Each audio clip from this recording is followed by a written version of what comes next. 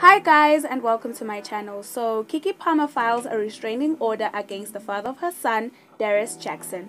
According to People magazine, Keke filed a request for a domestic violence restraining order on the 10th of November 2023.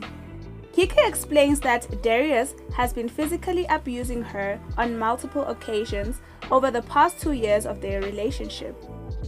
In the court documents, Keke accuses Darius of trespassing in her home without her knowledge or consent. She also made claims that he threatened her before launching at her neck, striking her, and throwing her on the couch and stealing her phone. Keke further says that there were many instances of physical violence, including striking and grabbing her around the neck. Descriptions of Darius destroying her personal property, including diaries and prescription glasses, throwing her belongings into the street, throwing her car keys to prevent her from driving, hitting her in front of her son, and there are many others, but you can pause to read further. In the court documents, Keke says that her and Darius' relationship was finally over for good in October, mainly because of the physical and emotional abuse.